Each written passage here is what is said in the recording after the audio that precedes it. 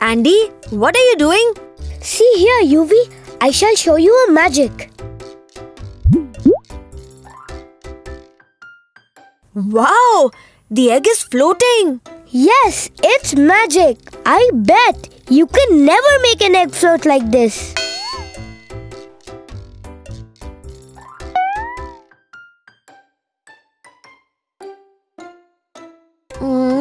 How did that egg float? And why is my egg sinking?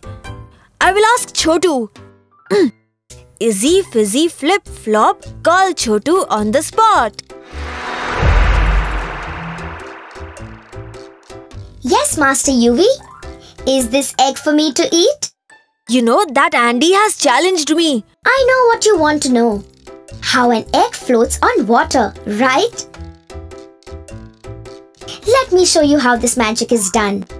An egg sinks to the bottom if you drop it into a glass of ordinary drinking water, just as the egg in this glass.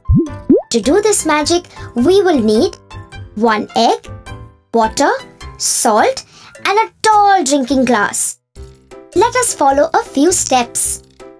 First, pour water into the glass until it is about half full. And now we will stir in lots of salt, maybe about 6 teaspoons. We have to carefully pour in plain water until the glass is nearly full. You have to be very careful. Do not disturb or mix the salty water with the plain water.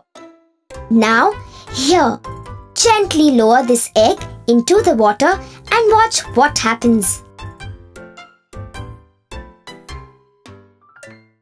Wow! This egg is floating in the middle. Andy's egg was floating right on top. Do you know the reason, UV? No, I do not know. Salt water is denser than ordinary tap water. Denser the liquid, the easier it is for an object to float in it. When you lower the egg into the liquid, it drops through the normal tap water until it reaches the salty water. At this point, the water is dense enough for the egg to float. If you were careful when you added the tap water to the salt water, they will not have mixed, enabling the egg to amazingly float in the middle of the glass. Yes, I understood why the egg can float on salt water. This is because the salt water is denser. Good! UV, do you know? Eggs contain all the essential protein, minerals and vitamins except vitamin C. But egg yolks are one of few foods that naturally contain vitamin D.